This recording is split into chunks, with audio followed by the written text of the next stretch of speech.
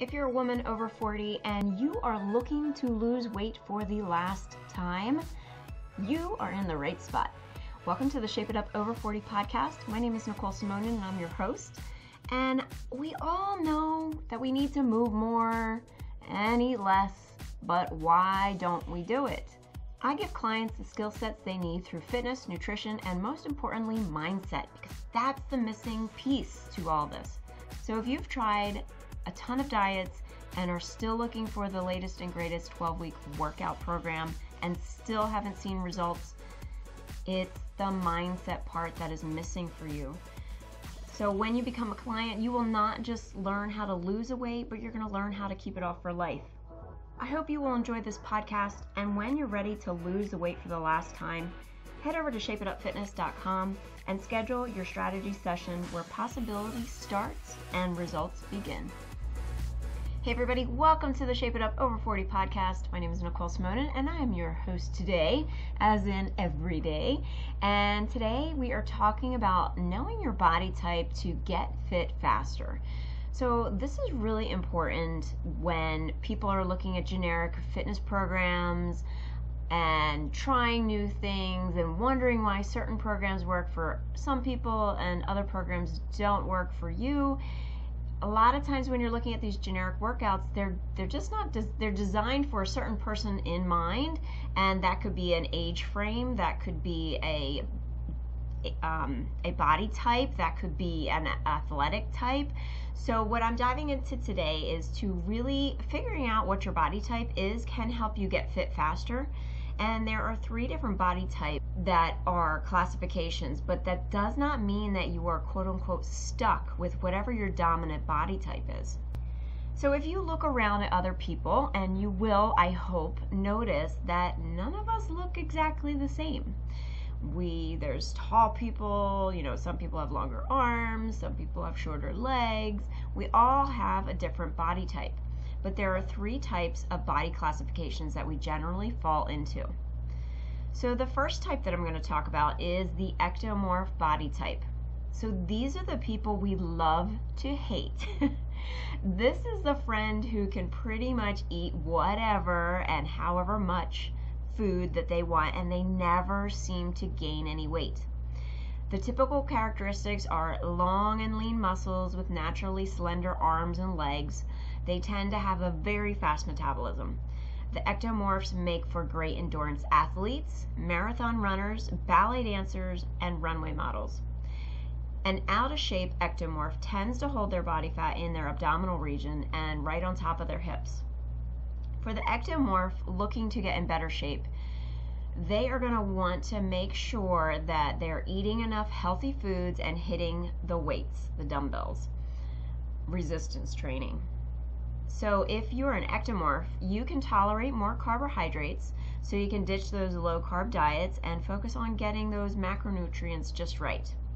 You will not need a ton, if any, of cardio.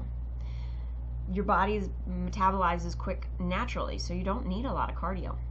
Weight training is going to be key, so you want to make sure that you have the right program designed for you.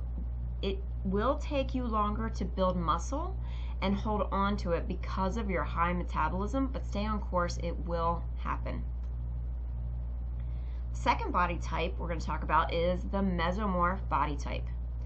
This body type is ideal for getting lean quick. Mesomorphs are naturally muscular and athletic. Mesomorphs' physicality are typically what people are looking for when they say they want to be lean and toned. Mesomorphs make great gymnasts, fitness models, and sprinters. Again, this doesn't mean you may not have some body fat to lose. Mesomorphs generally hold body fat all over, which is good because that's how it will come off all over. If you remember the podcast I did a while back talking about where your primary fat storages come from and how the body pulls the body fat, go check out that podcast. I'll leave it in the show notes because I honestly don't remember which episode it is, but definitely go check that out if you want some information on how your body fat is burned off as you work out. The mesomorph generally does well with a muscle building program and a moderate cardio program.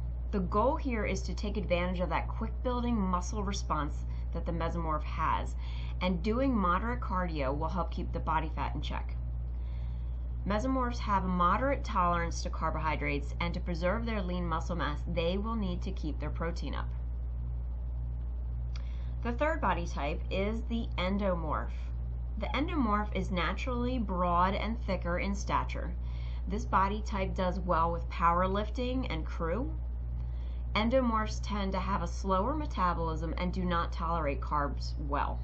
They will need to keep a watchful eye on carbohydrates. Endomorphs will carry extra body fat in the chest, the waist, and the hips. This type of person would do very well with a structured weight training program and a balanced cardiovascular program to help them gain lean muscle while decreasing their body fat.